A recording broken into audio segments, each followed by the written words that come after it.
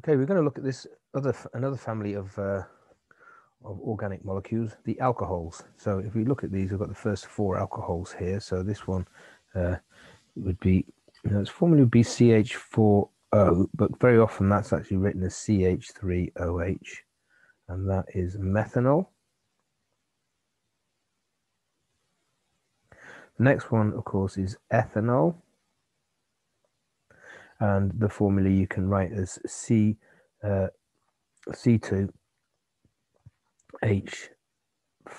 or if you prefer, you can just write C2H6O. But this showing it that way shows you that the OH is the H is bonded to the oxygen.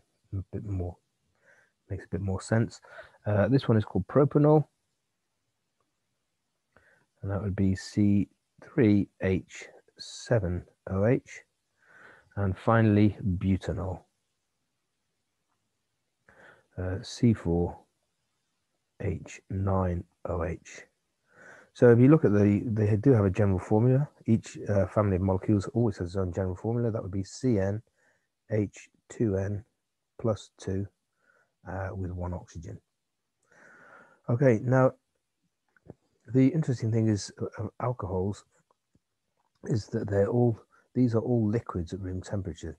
If you can contrast that to the corresponding alkane, so if you think about methane has got a boiling point of about, I think it's about minus 160 degrees C, so it's a gas at room temperatures, where methanol has got a boiling point of, I think, about 70 degrees C.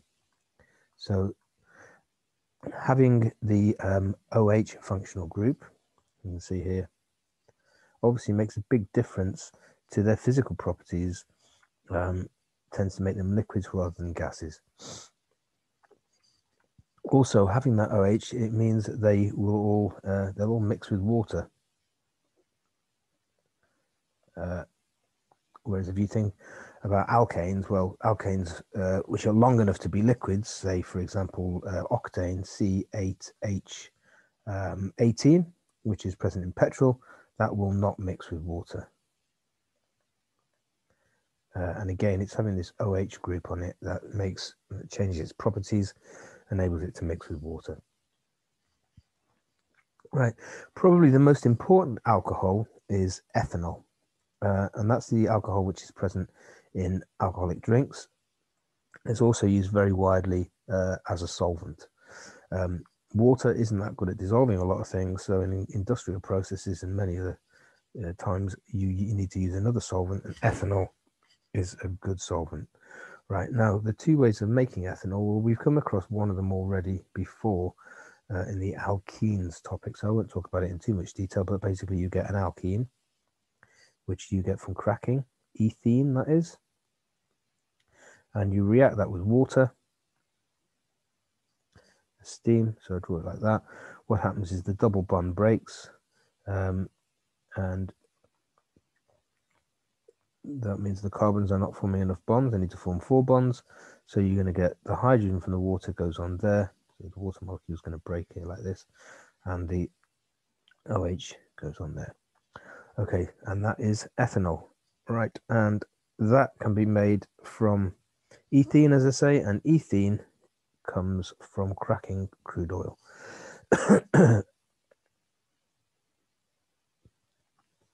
Right, the ethanol which is present in alcoholic drinks isn't made like that usually. It is made by fermentation. So fermentation requires yeast. So you have a big vat of, if I want to make beer or wine, you have a vat of solution which contains sugars,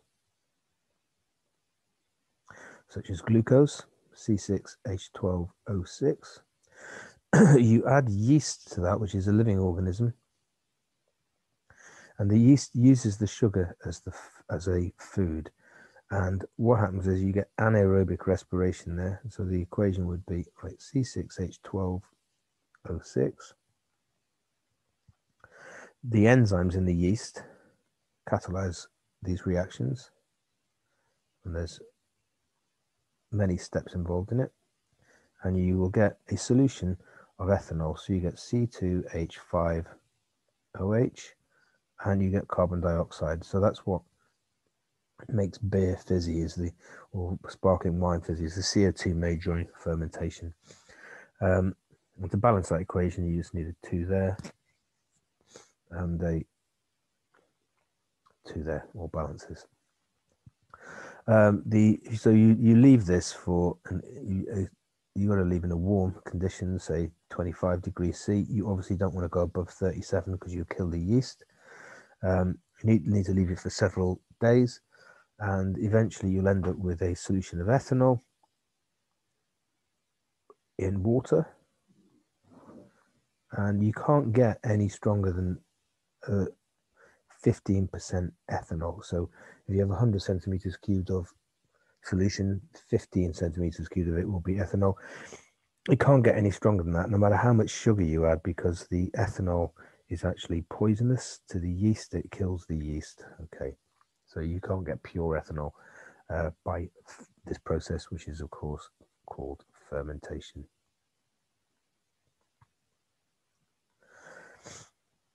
Now we need to know about the combustion of ethanol, of all alcohols, and alcohols all burn to make carbon dioxide and water. So let's use ethanol as an example. So we've got C2H5OH. Now, alcohols tend to burn with a pretty clean flame, quite a blue flame, and that's because you don't get much incomplete combustion, because you've got oxygen actually in the ethanol molecule, so it kind of oxidizes itself. You need some extra oxygen from the air, of course, but so oxygen, and you'll get carbon dioxide and water. So to balance that, we're going to need 2 carbon dioxides. I've got 6 waters on this, 6 hydrogens on this side, so I'm going to need 3 waters here. So I'm going to need a total of 7 oxygens. Right, we've got 1 oxygen in the ethanol molecule there with a blue arrow, so we need 3 O2s there, and that will be balanced. And all the other alcohols, they will burn to give carbon dioxide and water. They can be used as fuels, and of course, the advantage of ethanol over ethane, for example, is that it is a liquid. So sometimes that is easier to carry around than a gas. So, for example, a camping stove, those Trangia camping stoves, they work. They use ethanol as a fuel. And you get a very blue, very hot flame with them. Okay, right, now we need to talk about the reaction of alcohols with sodium. Alcohols will react with sodium. Now, to make sense of this, let's think about the reaction of sodium, and let's think about the reaction of water with sodium. So if you remember, if you get, you usually do it in a big trough, yeah, you get some water there, because it's a very violent reaction. You put in some sodium, there's the sodium, and it actually floats on water, and it skates around the surface and dissolves and fizzes very quickly, and the reaction is over very quickly. And what happens is you get some Na with water, you get hydrogen gas produced, and you get sodium hydroxide, which makes the solution alkaline. Okay, there's the sodium as a solid. There's water, so you can see the sodium dissolves. H2, so to balance out, we just need to double everything up here. Now, the reason why I mentioned this is obviously it's a good bit of revision, because you need to know that reaction anyway. But if you think about water and methanol, they're actually, and ethanol or any alcohol, they're all pretty similar, because if I draw, so here's ethanol, and it contains an OH group. And so does water, of course, contains an OH group. So if you like, water is almost like an alcohol with no carbons in it. So you've got an OH group in each case there. And it's this OH group which reacts with the with the sodium, and one of the hydrogens actually ends up that goes to make the hydrogen there. So when you put some sodium into alcohol. Right, first let's draw a little test tube of ethanol, okay? And you don't need to know the equation for that, for this reaction. You've got ethanol there. You put a piece of sodium in. Now, first of all, the big difference is sodium will sink, okay, in ethanol because it is not as dense as water, and it will fizz quite slowly. It's quite a steady fizzing. It's a slower reaction than the reaction of sodium with water, but you produce hydrogen gas, bubbles of hydrogen gas there. It's essentially, and it's the OH group is reacting, and it's the OH group in water which is reacting with the sodium. Okay, we're nearly there with this. Now, on this specification, it says you have to know the reaction of alcohols with oxidizing agents, okay?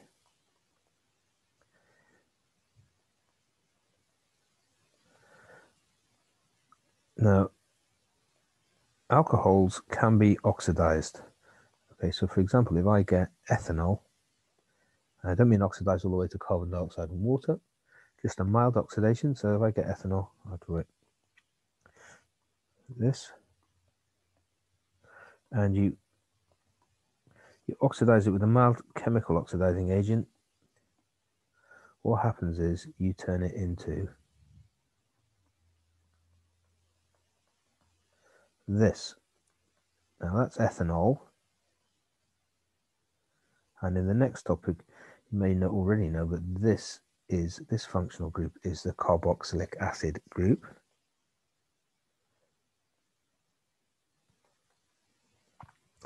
And this is actually called ethanoic acid, which is in vinegar. Now that oxidation actually occurs when wine or beer goes off. There's a bacteria which catalyzes that reaction, and oxygen in the air oxidizes it, so the wine will turn into vinegar. Ethanoic acid is in vinegar. Okay, but we can actually carry out that with a chemical oxidizing agent also. And you don't need to know the name of the chemical oxidizing agent, but I'll give it to you anyway. But so if you get a test tube of ethanol, some ethanol, and we're going to add to that the oxidizing agent, which is called potassium dichromate. I'll just write down the formula. So it's K2Cr2O7, and you need a bit of sulfuric acid in there as well. And this stuff here. It's orange, I'll underline it orange, and it is quite a strong oxidizing agent. It's got all that oxygen. It's got 7 oxygens in there. It's an oxidizing agent. So if you leave that with the ethanol, if you will happen at room temperature, warm it up, happens even faster.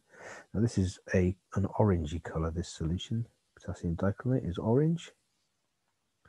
And what happens when the oxidizing agent gets reduced itself? It will turn green, and that green color is actually called chromium. It's chromium ions, Cr3 plus ions. Again, you don't need to know that. I'm just telling you anyway in case you're wondering. It goes green, and the ethanol will be oxidized to ethanoic acid if you add enough oxidizing agent to oxidize it all. And you get a color change. Now this color change from orange to green, that used to be used as the basis of the old breathalyzer test for alcohol. Right, you used to have a what there was a tube, okay, with a bag on the end of the tube. The bag on the end of the tube was just, I think you had to blow enough air just to fill that bag up, which was 2 liters or whatever it was, and in there was orange. There's a jelly with orange dichromate in there, and you blow air through, okay, across here, and if there's alcohol in your breath, it would actually it would react with the potassium dichromate and start turning it green. And the more alcohol in your breath, the further that green would go along the tube and indicate that you had alcohol in your breath because you got alcohol in your blood. Okay, so that is all we need to say about alcohols. So it's quite a bitty little topic, but all the things that I've mentioned here are actually in the specification.